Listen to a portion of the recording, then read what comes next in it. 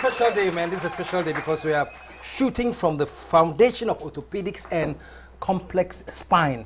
And of course, coming up much later, we're going to be talking to the founder and CEO of this great joint, Dr. Ohenebwa Ajay himself. We're going to be also chatting with Betty, who is the administrator, and some of the volunteers that work in this fantastic hospital, man, built by one great noble Ghanaian. Show some love, man. It's beautiful. And the impressive part is that he has all these doctors from the US, from Canada, from Spain, all these world-class doctors who come to Ghana to work for free. When they come, they pay their own air flight, they pay their own hotel bill, and pay their own food so they can come to Ghana and work for us, man. Show some love, man. Show some love, you know? And it's something that we can learn as Ghanaians, you know, how we can die for each other a little bit, you know. I don't mean the kind of die that we have been ordered to kill people in other areas, but I mean sacrifice. That's what I'm talking about here. Show some love. Anyway, right now I'm going to be having a chat with this fine young lady who's called Helena Oredu. She's actually works here, but she came in here with a complex spine, and she was operated on by Dr. Boachi. And she recovered beautifully, and she now works here. Show some love, man. Show some love. But before we meet her, let us look at before and after pictures. Now. Take a picture of her before the surgery. Take a look at this.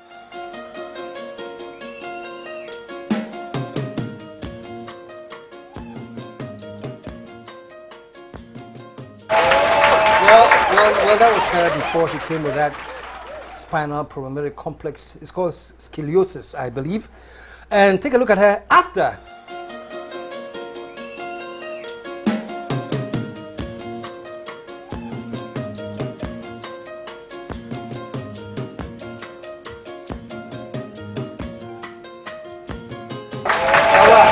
So now you've seen the two pictures, and we are here with her live. Show some love for Helena Oredu.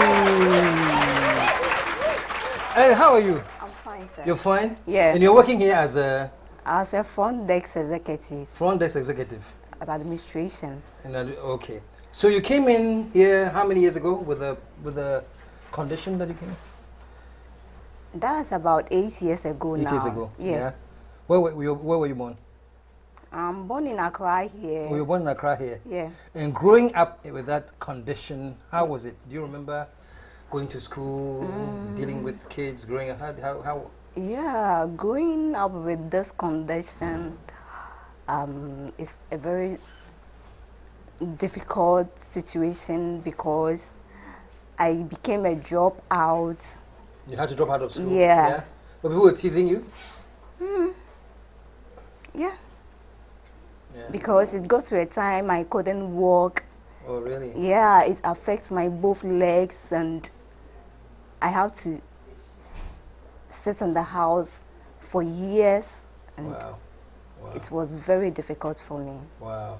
So how did you find out about Dr. Boachi? Who told you about him? Yeah, I saw Dr. Boachi on telly. Oh, you saw him on TV? Yeah. I was watching the news in the evening with my uncle, and we saw Dr. Boachi on telly that they came every year in Ghana for surgeries at Kolebu. Yeah. So how did you get in touch with him? We saw him on TV. How did you actually link up with him? Yeah, we went to Kolebu to make the follow-ups. Okay. And we got to know they come to one of a clinic at Usu Trust. Okay. Trust Hospital. Okay. Yeah. Okay. So that's where we started our trying to get a hold of him. Yeah. How long was it from the time you saw him on TV and the time you met him? How long did it take?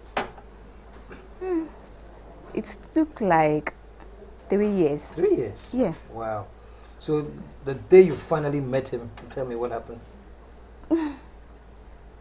Yeah. The day I finally met Dr. Boachi was a great honor to me because I previously saw the good things that he did for someone, straighten the back of someone curved. So I was very much impressed that With even seeing him will help me. To recover. Wow. Yeah. Wow. So basically, so you met him, and he had you. Where did you have your surgery? At the Trust Hospital or at No, Kolebu. Kolebu. Yeah. The day you went in for the surgery, do you remember the day very well? Yeah. What was going through your mind? A lot. A whole lot of things was going through in mind, because I've heard so much about going for surgeries. People don't come back again. It's painful. You go through a lot of pains. A whole lot. So I was very much scared. But then, before going for the surgery, they talked to me, encouraged me a whole lot, give me some support. Who talked to you? Aunt Betty. Okay, okay. Betty Wright. Betty Wright, yeah. And she gave you a lot of encouragement. Yes. Yeah. And some of the workers around, Pastor Julie, my parents, everyone in the family. Wow. So you went through the surgery. Of course, thank God it was successful. Yeah. When they finished the surgery and you were recovering in the recovery room, what was the feeling when you were coming back into consciousness? In fact, when I woke up at theater and I saw the machines around me. That was after the surgery? Yeah, after the surgery. In fact, I got frightened, because you could see a whole lot of machines around. People lying on bed. So you didn't know where you were, or you knew they had finished the surgery? I knew they had finished with the surgery. But then I didn't know where I was. You were still dazed. Yeah. Yeah. So when you finally recovered, and the first time you saw yourself with your straightened back, how was the feeling? I was very much happy. I was very much happy, because after the surgery, when I came back to the ward, and I saw people who are the ward using a whole lot of help with their walking. But with mine, getting up from bed was easily for me. Wow. I can bend. Wow. I mean, I can go to the bathhouse, bath myself, and without any assist. Wow. Yeah. Wow. Great. So fantastic, man. And my final question, and now you're working here with Dr. Boachi's. How did you end up working here? Yeah, I end up working here because Dr. Boachi gave me some support after the surgery. Schooling. Wow. Yeah. Wow.